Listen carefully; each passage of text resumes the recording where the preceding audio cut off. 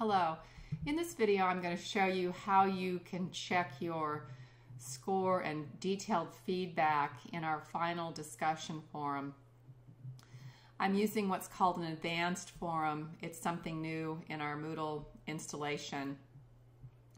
I'm in student view right now. I'm not actually logged in as a student, so there won't be any data to really show you, but you'll get the idea. So it's this particular school evaluation summary. This is an advanced forum.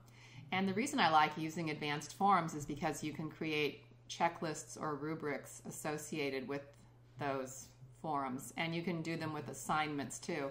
When you create an assignment, you can see the feedback as a student pretty easily, but with a forum, you can't. So let's say, for instance, I'm going to go to, I want to look at my grades. I'm a student and I click grades. And as you know, you'll see all of your grades here and you'll be able to click any of these assignments. But if you'll just see a total grade. If I've provided feedback, summary feedback for the entire assignment in the rubric or checklist, it will show up in this particular cell, but you won't see the individual feedback and you won't see the individual criteria. And even if you click the school evaluation summary, you'll just go back to that particular forum. You won't be able to see your feedback. The way you can see your feedback with advanced forums in Moodle is you go under course administration and you click Joule, Joule, grader.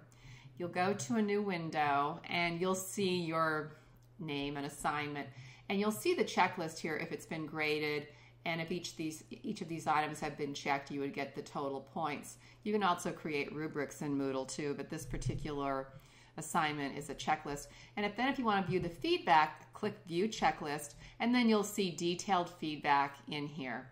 So again, what you'll want to do for the final assignment to see the feedback for it, I need to close that window, is you'll need to go to the course administration under settings and select Joule Grader.